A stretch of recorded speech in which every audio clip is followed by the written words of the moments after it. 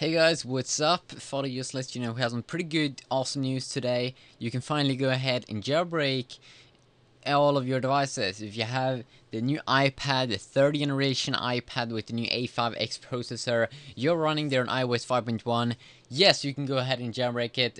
Untethered jailbreak at the moment, as well. If you're running on an iPhone 4S, you can go ahead and jailbreak it. You just have to check out the link below.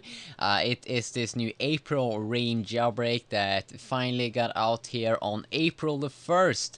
That's pretty cool, and that's pretty awesome. So of course the iPhone 4 is not running on A5X, it's running on the A5, and we have heard that Comex and Pod2G, they were working on finding an exploit, but now we have this new guy here that is going under a new name called Anonymous.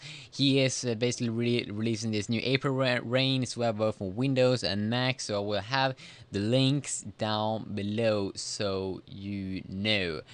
Yeah, that's awesome. So go ahead and check it out.